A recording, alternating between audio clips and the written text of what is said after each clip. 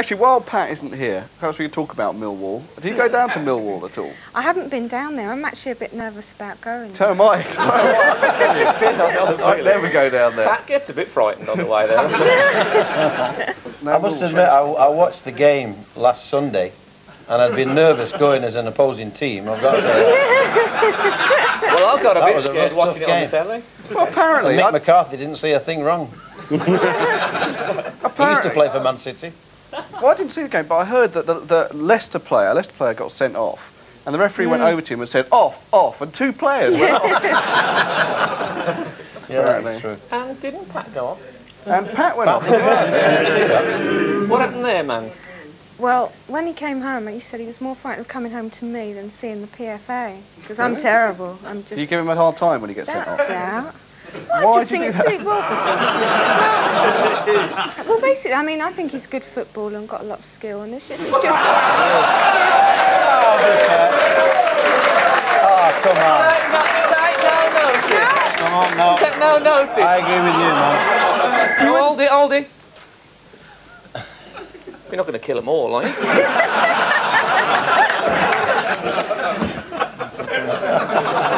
That was Dennis Nielsen.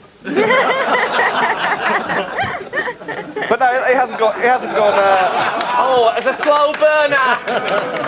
But I don't think there's any need for any violence in the football game, but I just think they're all so emotionally into it.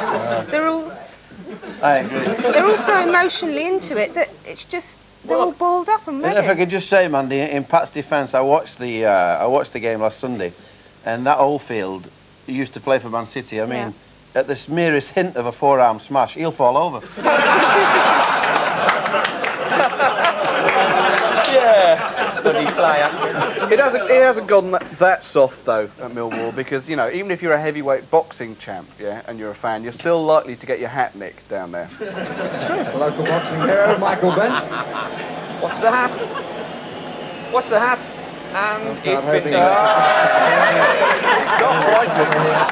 Unbelievable, isn't it? Mandy, your team. Let's have another look at it. So the real big thing is that his Wright started sort of happening for you now, because when you bought Ian Wright, it all looked like that was going to be a fantastic buy, and then It was nothing. a lot of money, wasn't it? It was 9 million, wasn't it? 10, I think. 15 10 points million. he's got, though. I mean, it's a good contribution. Interesting that Wright has got no assists at all, though. Does that tell us anything about his style of play? Do you think he's a bit... So you've been playing Graham Sharp instead of him. You've got Graham Sharp in your squad. I have. And he hasn't really done the business for you. In fact, he didn't have a very good week this week, did he? I know, but I've just been gambling with the players, really. I've had to, just swapping them Well, you've around. actually been playing poker and stuff. No. That's silly. Some of them are real sharp. You've got Dan Bowles in your team. Sharpie and Pat are good friends, by the way. Sharpie and Platt. Pat. Oh, Pat. Yeah. All right. So, Oh, Graham Sharp. yeah. Sorry, Graham Sharp and Pat Coombs are very... right. Yeah, apparently. That's fascinating. I'll tell you something about your teams, and you might not have noticed this, but both of you have got a lot of players who have got very famous parents. Has this occurred to you at all? No, just only one, isn't it? You've got an obvious one, but there are some... You've got David Brightwell in your side, Mandy. Does anyone know who David Brightwell's famous parents are? I know he doesn't play for Ipswich. Mr. and Mrs. Brightwell! Yes! Someone said it. Anne Packer is correct. And Robbie Brightwell. And Robbie Brightwell was his dad. Two incredibly famous British athletes. Yeah, I mean, you've got Ian Walker, who's Mike Walker's son, obviously. But Anne Packer is quite a surprise. She was. Anne Packer's a bit before your time. No, but we have got a clip of Anne Packer in action in the Olympics. And in fact, this piece of commentary won David Coleman the most excited bloke in the world award. She's really had to come a long way around, and she's moving into second place. And here she comes from the outside. A tremendous run, and she's going to do it. Anne Packer's going to take the gold medal. It's Anne Packer, Great Britain. Oh, what a consolation. A fantastic run. And there's Robbie Brightwell and John Cooper and all the relay boys. Magnificent, magnificent, magnificent. That's actually a scratch hip-hop record of David Coleman. Saying magnificent. So that was David Brightwell's parents. Olympic record that as well. Great. Oh, here we go. Oh, go on, Stato. It was great. She silver in the 400 Olympic record. It wasn't great. It was magnificent, magnificent, magnificent. 2:01.1 Olympic record time, made up for the disappointment of Robbie. Had finished 4th in the 400. Mike Carraby winning the gold for the USA. Really, that was great. I mean, you look at the great. Mike Carraby winning the gold for the USA. You've got off into the statistics stratosphere. Yeah, but I mean, it was fantastic for athletics. That it was. I think it's about time Mike Carraby got a good name. He's treated bad, I think, by the media generally. What are we talking about now? We're talking about famous fathers, famous parents. So in your team, Eddie, if we bring Eddie's team up now, you've got Redknapp there. And actually, before we talk about... Well, he's Harry Redknapp's son, of course. Yeah. But also, I just dropped him into the players' pool for nothing, and you bought him for $2 million. After that. They didn't tell me you'd let him go for nothing. Yeah. Well, I don't know. You could have given me $2 million for him. But you've also got the other famous father, and the most obvious one is you've got Nicky Summerby, and your assistant manager is Mike Summerby. And it's amazing how similar these two are as players. Making the pass. Davis across with England. Hit the post and waiting.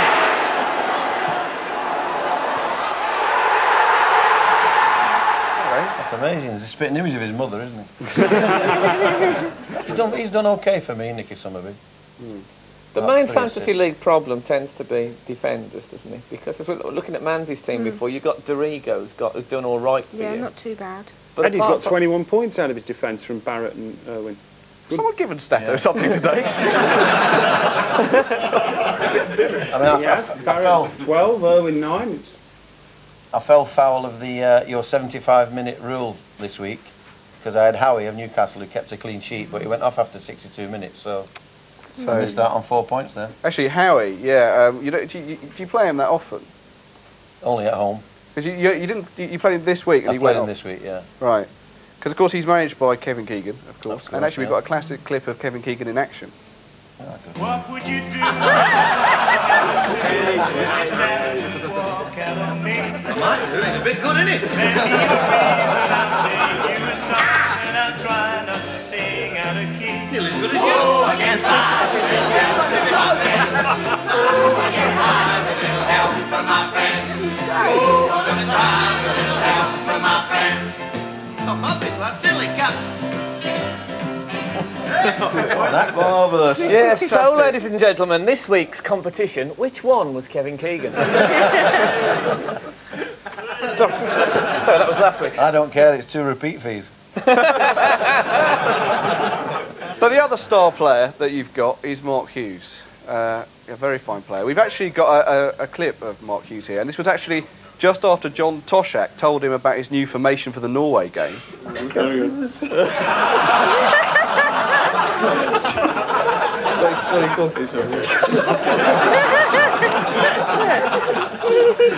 So how's Hughes? Have you been pleased with Hughes?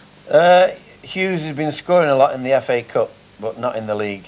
Right. So Mark, if you're watching, stop giggling and score in the league next Wednesday. Generally speaking, though, because we're about the halfway mark in the fantasy league season. I mean, Mandy, what have you got? How do you see the future of the team going? Where do you need to strengthen, and who can you get rid of? Forwards are okay. Obviously, quite strong there. You're going to stick with Campbell?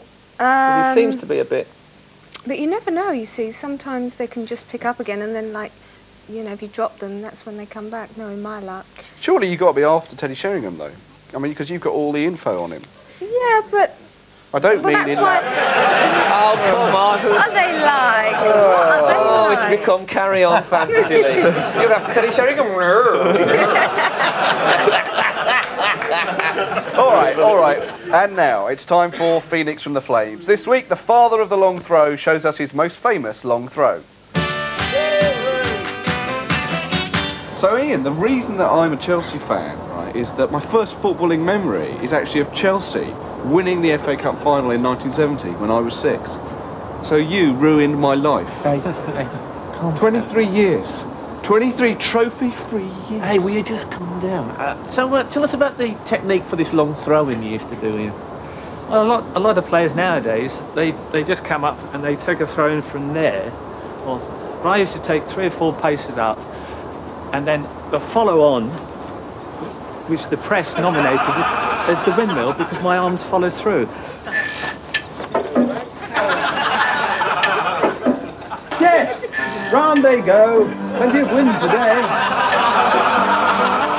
Windy mill, oh windy mill, sharper than a thorn.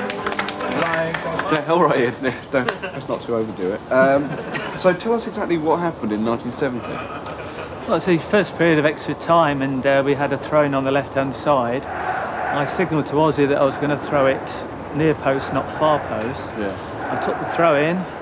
Jack Charlton, bless him, he flicked it on his head of Ozzy, and Webby and Tommy Bolden were at the back, and Webby was there first. Right. That was the first time he was in front. Okay, well, let's do that, okay? I'll be David Webb, you be Jack Charlton, and you be Ian Hutchinson. Right, Play Kenneth Worcester now. Hutchinson building up the position for one of his famous long runs near to the penalty box, and up goes Dempsey and Webb as Hutchinson prepares to take the throw.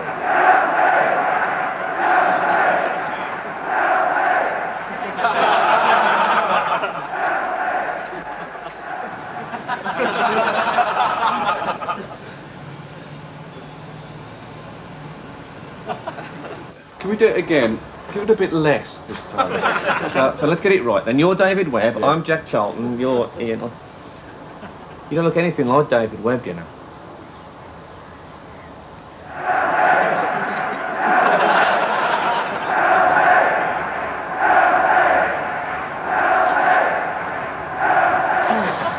Do a bit of bloody fishing and people are taking throwings now. I've got to go and stand in the bloody near post. Bloody throw-ins with stuff. Yes, if I score this, I'll be given VIP treatment by Chelsea for the rest of my life.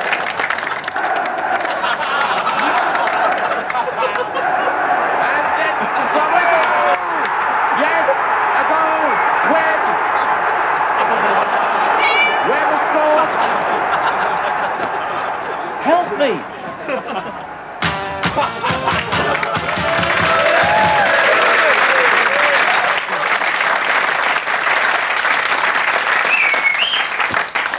Oh, we laughed. Do you remember that?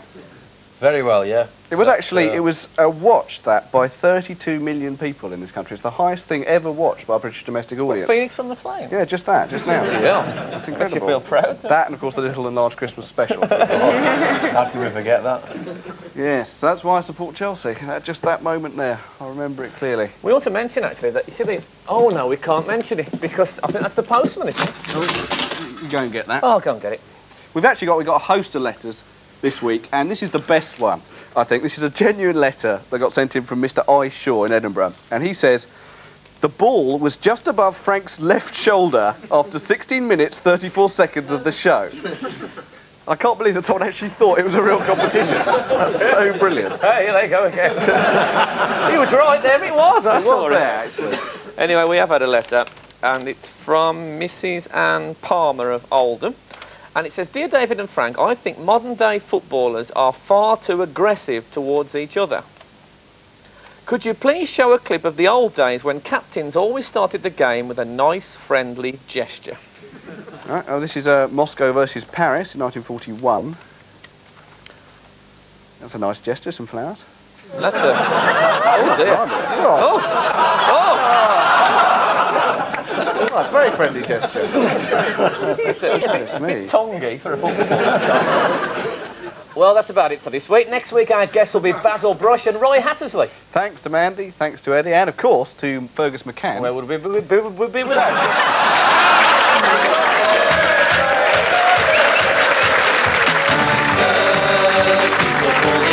Courtesy,